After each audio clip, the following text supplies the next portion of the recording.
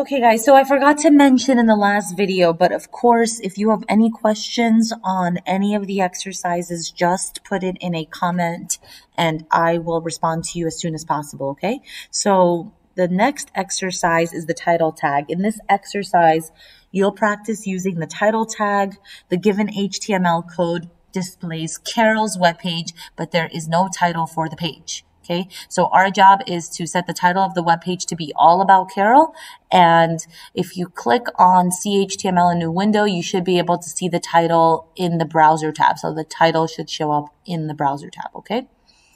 So if we run our code, we can see that only the items in the body are showing. So what we want to do is add a title. And if you open this up in a new tab, the title is set to https://CodeHS, etc., etc. It's basically the link to the text editor, and we don't want that to be the case. We want this to say all about Carol. Okay, so the title is one of those things that we'll put in the head of our webpage.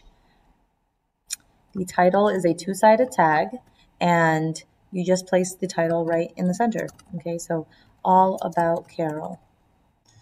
When you refresh, you should see the title show up here. So titles are really useful because if you have multiple tabs, like you see I have open, you can quickly navigate to what it is you're looking for, and it's just a lot neater than having the default URL show up. So again, we can check our code.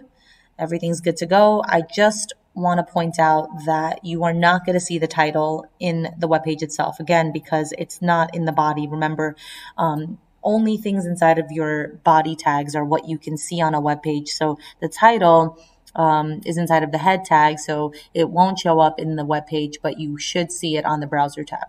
All right, so that is it for the title tag.